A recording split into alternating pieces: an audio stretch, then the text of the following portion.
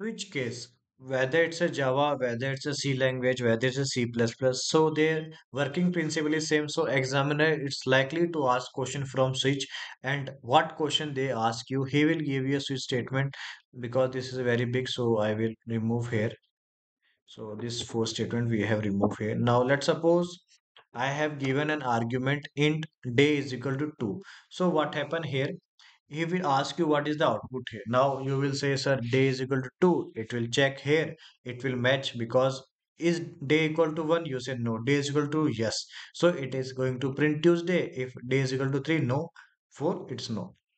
Now what will happen? It is एक और होता है केस यहाँ पे होता है डिफॉल्ट केस होता है ठीक है डिफॉल्ट केस एक और होता है अपना और उसमें अपन ये लिख देते हैं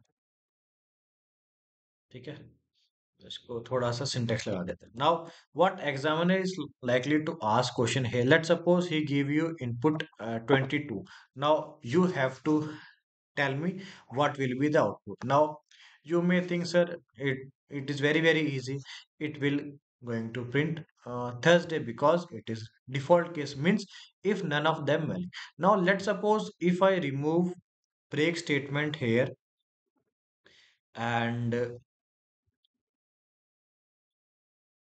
if I give the input 2 now what will be the output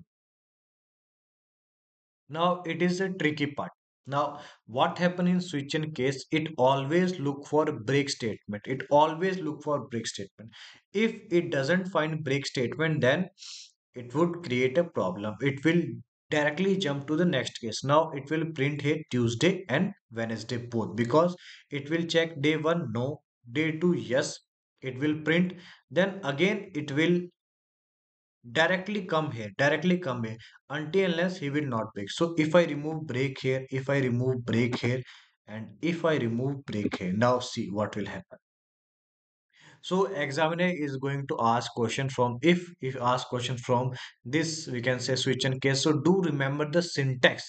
He will make a mistake in the syntax or where whether it will be some we can say error or whether your output will be different whatever is going in your mind. So do watch the question very carefully.